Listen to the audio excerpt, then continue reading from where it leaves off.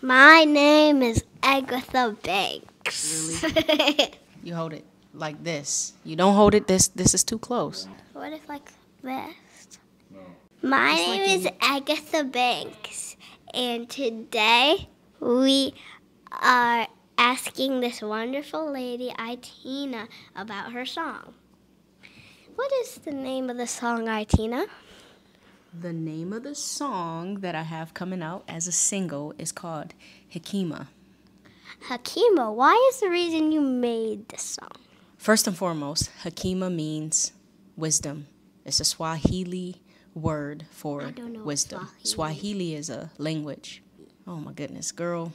A language that comes from Africa. What is Africa? A continent.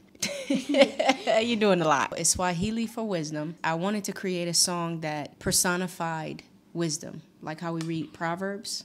Wisdom.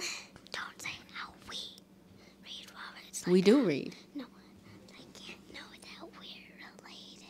They can't know we're related? Yes. Oh, I'm so sorry. Agatha, what's your last name again? Bank. Okay, so Agatha Banks, at my house, me and my family, we read Proverbs every day. And Proverbs has a lot of wisdom. And so I wanted to personify wisdom in a way that was also jazzy. And so that's what I did within this song. Kind of like this song. Yes. The girl that rocks my world and like never been rocked. Do you have any other questions about the song? Yes. What is a pineapple? A pineapple. Do you have any, you can ask me any question about the song or the video. Anyone you want. Well, what does wisdom mean?